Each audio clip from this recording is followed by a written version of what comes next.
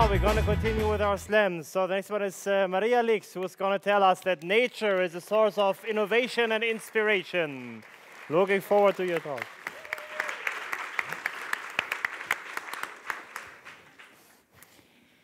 Hello, everyone. So it's hard to go after Mr. Science and all my colleagues, and also after the dinner. So I will try to make you exercise a bit by going through a journey through the secrets of biomimicry. And so biomimicry are the solution nature found for millennials, and from which research can get inspired. Sorry. So before that, I want to share with you a burning question for me. So we all heard about Darwin's evolution theory that only the fittest will survive. And then there's the jungle law. So I guess most of us have in mind that only the tallest, strongest, biggest, fastest, smartest survive, right? So how do you explain the sloth? It's also known as the lazy guy in other languages. It's certainly not fast and smart. Well, it doesn't stay awake long enough for us to assess.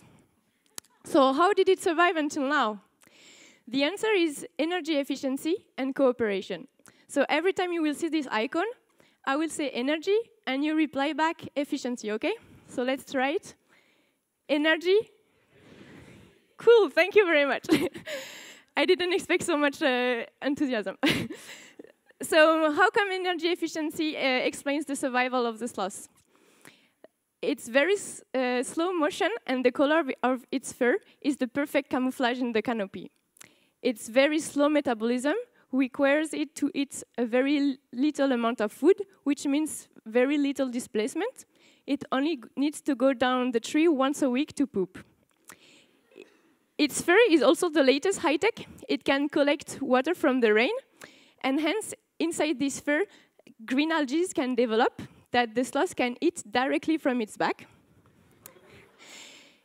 And to grow, these algae need nutrients that they can get from the poop of a little butterfly coming visiting the sloth. And the larvae of the butterfly are feeding directly on the sloth's poop. Amazing, right? So Darwin is right. The sloth is perfectly fitting in this environment. But because of this very slow metabolism, every energy loss would be a death threat for the sloth. And as energy is required in all of our actions, everything the sloth does is done with the highest energy. Cool. So there are no waste, only resources being recycled, no unnecessary movement, only vital activities, eating and sleeping. Paradise, right? Please don't tell your boss I told you that this is the most energy efficient way of life, because of course it's not the most productive one. But hey, the sloth was still the first ever inventor and user of circular economy and short distribution channels. And as you might know, energy is a hot topic lately, so maybe this energy efficiency master still has some cool stuff to teach us.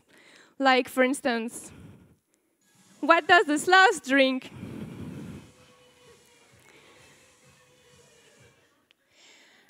Unfortunately, on that matter, the sloth is very loyal to its own reputation, and it mainly relies on the water contained in the leaves and the fruits it eats. And I'm sorry to tell you, but we humans are not energy efficient enough to rely on such a small amount of water. And if we have a look at the water resources on Earth, we can see that most of it is salty water. So desalination appears as a relevant solution to water crisis, and this is where my work enters the game. And the link with the sloth, I think you got it. It's energy efficiency. Because to go from salty water to fresh water, energy is required. And just like for a car ride, several routes are possible. Some are cheaper than others. And we want to save money, or rather energy, because as you might know, fossil fuels are not the best for our environment, and they still represent 80% of our energy wallet.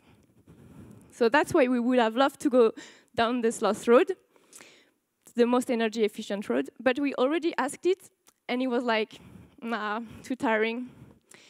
So we have to find another guide to lead us towards this highest energy efficiency road, because for the moment, most of the users are taking the most energy-consuming road, because it's also the fastest. And just for like a lot of stuff, going fast most of the time requires a lot of energy.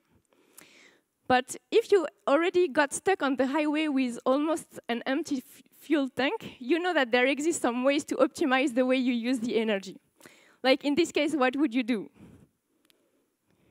You can reduce the high accelerations and decelerations. You can reduce the speed, of course, but you can also make your car lighter by throwing through the windows the luggages or your co-pilot. And this is exactly what we are trying to do here with water desalination. We will try to optimize the way the energy is used. So here we are on the side of the road, waiting for a guide to lead us towards this most energy efficient road. And there a salmon appears. Salmon? Okay. So the salmon could be a good guide for us because it always travels from salty oceans to fresh rivers, to salty oceans to fresh rivers. Its trick is that when in salty water, it drinks a lot and pees very little, and when in fresh water, it pees much more to balance the salt concentration in its body. Pretty smart, right? But do we really want to go down that road? I think we should wait a bit more for another guide. But it starts to rain. Rain! Isn't it the laziest way on Earth to get fresh water? Don't get me wrong, energy is still involved in this process. The sun is heating the water from the ocean. This water vapor rises. It reaches colder areas in the sky where it condensates, forms clouds.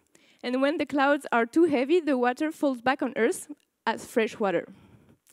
This is a quite cool way to get fresh water, but it's quite long and very cumbersome. So our first step will be to reduce the size of this process by bringing the sky and the ocean closer together in a small device, where the ocean is represented by a hot stream of water, and the sky a cooled stream of water. They are both separated by an air compartment and a membrane. So now it's easier to carry, but it still requires quite some energy to heat the ocean and to cool down the sky. To heat the ocean, we can use the heat from the sun directly, but for the sky, we will need some help. So here we are, back on the road again with our new vehicle. And then we meet a black beetle. So the black beetle is living in the desert, and it can condensate water directly from the air thanks to little bumps on its back that condensate the water. So if you ever tried to dry clothes in a closed room, you might know that if the air is saturated with humidity, your clothes will never dry. And it's exactly the same for us in our little device. If the air compartment is saturated with water vapor, desalination will stop because no more water can evaporate. So by enhancing the condensation thanks to these little bumps, we can make sure that the desalination process goes on and on. So we can make this little modification on our vehicle, and we can continue our path. And now some termites are crossing the road. And termites, they could also help us on this saturation issue because their nests are naturally ventilated thanks to openings of different heights and diameters, creating a natural circulation of air. And this could also help us to remove the vapor molecules at the water surface to make sure that new water molecules can evaporate. So we add this little trick to our vehicle, and we continue driving until we can see a cactus on the side of the road in the sun. How come this cactus is not burning?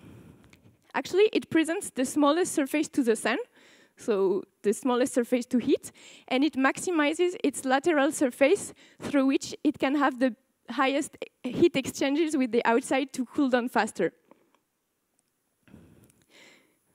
Sorry. So this would help us to reduce the energy consumption needed to cool down the sky in our device. So here we are with this last modification in our device. We reached fresh water with a new desalination device with a high energy. Thank you. Thanks to all of our friends. So next time you hear that song, please think about the sloth and all the others. it harder, make it better, do it faster, makes us stronger. The best is biomimicry and energy efficiency.